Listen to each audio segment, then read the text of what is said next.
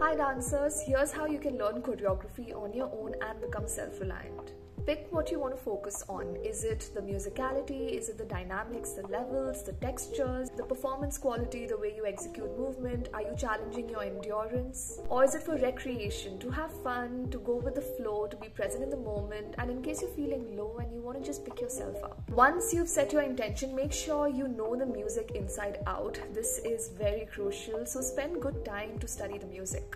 If it's getting very confusing for you to coordinate your left and right with what's going on in the choreography, then try to flip the video in a video editing app once you download it, or use the site mirrorthevideo.com. Break the video into parts or sections so you can break it according to the 8 counts. Then comes the most important part, which is to keep practicing and drilling it. So keep practicing till you know it in your body and blood and not just in your mind. Here's another thing, if you find that your energy is dropping towards the last section, then once you've already learned the complete choreography, try to drill backward. That is, first do the last section, then do the middle section, and then do the first section. Once you've cleaned it up this way, you can go back to drilling it from front to back. This will also help you balance your energy, know where to control and release energy, and also to stay consistent throughout your performance. Intentional breathing is key. For example, if we do a bigger movement, then breathe in, and if we are doing shorter, more crunch sort of movements, then breathe out. Some dancers prefer to choreograph their facials along with their dance, but some dancers like to just do it on the spot, however it comes naturally to them.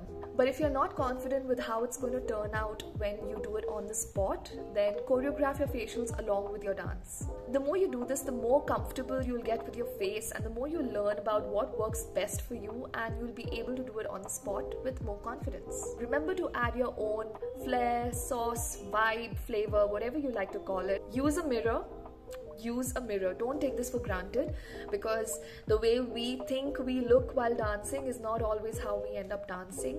Once you've practiced using the mirror, practice without the mirror, and then record yourself. Study yourself, see your strength, see your weakness, see what you can improve. Document and track your process. You have the power to show yourself how much you've progressed, so use that to your advantage. Sleep has been shown to improve memory, so make sure you sleep. Make sure you get at least 1 to 2 sleep cycles in before you perform the choreography. The best way to learn is to teach. So try to teach a friend or another dancer, or try to put up a tutorial online. You're always going to learn something new when you teach it, and it always reinforces what you've learned. To reduce stress and improve focus, try meditating before and after your learning and practicing process.